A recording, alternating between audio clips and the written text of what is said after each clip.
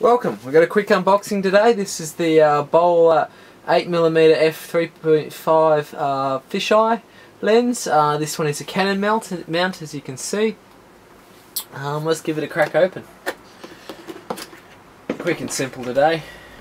Alright, first up you have the manual. Next we get given a velvet carry bag. Impressions, kind of tacky. I'm not sure what it'll do to help the lens, but it is velvet, so it traps all the light. Might make a good backdrop for some super close macro. Otherwise I'm not sure on that one. Alright, and then we've got the lens itself. Comes well packed inside this plastic stuff. And here she is. Alright.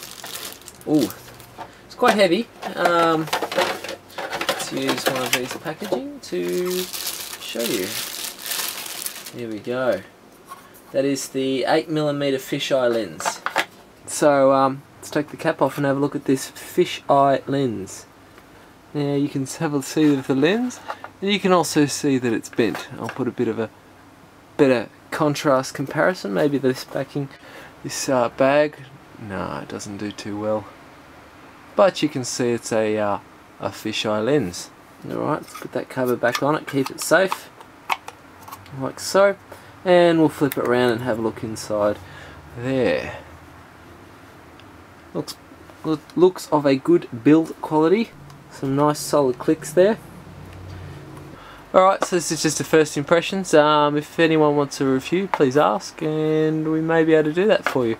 Alright, stay safe. So I thought I'd show you what it looks like. I literally just unbolted this macro lens I've got.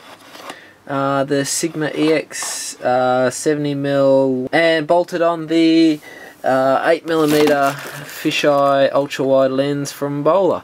And you can see right out to the edges here. And this would be on a, oh, it's hard to explain. Oh, maybe it looks like a 120-degree angle. My hands here, and yeah. So that's what the lens looks like. Right, I've just brought this lens out into the local park. Bit of a walk to get here, but that's all right. And you can see what it looks like when you use it in the real world. Real funky effect there.